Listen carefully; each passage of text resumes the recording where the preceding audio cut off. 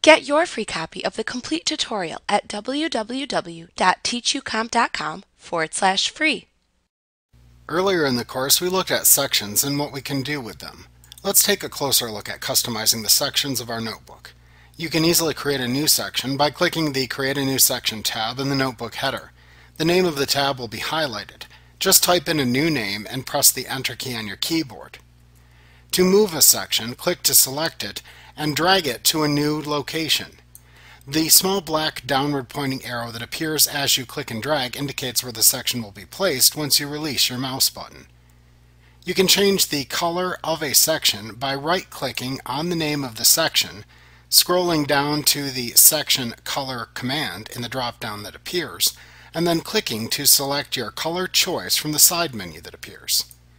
The same menu that appears when you right-click on a section provides other options, such as Delete to delete the section, or Rename to rename the section. There may be times, especially when you are collaborating or sharing notebooks with others, where you do not want to make certain sections visible to everyone. Perhaps the section contains sensitive, personal, or private material. In this case, you can password protect the section.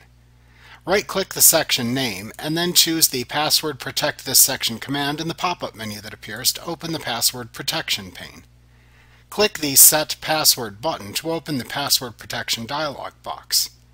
Enter your password, exactly the same, into both text boxes and then click the OK button. Take note of the warning. If you forget your password, OneNote cannot retrieve it for you. The section is still unlocked until you finally click the Lock All button that appears in the password protection pane to the right to lock the section and apply the password you set.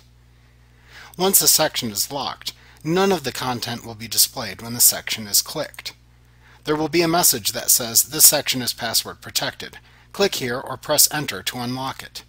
When you do either action, the Protected Section dialog box will open. You must enter the password and click the OK button to unlock the section.